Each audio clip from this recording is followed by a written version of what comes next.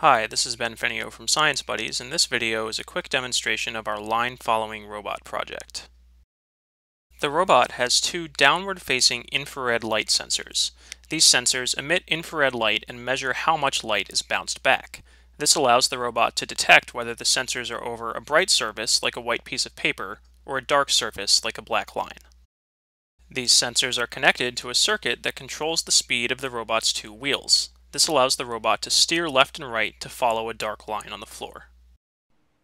Here, you can see a demonstration of the robot automatically following a simple circular track using the sensors. In this project, you will follow step-by-step directions to build your own robot and then design your own course for the robot to follow. There is no programming involved, and you can do this project even if you do not have any previous experience with robotics or electronics.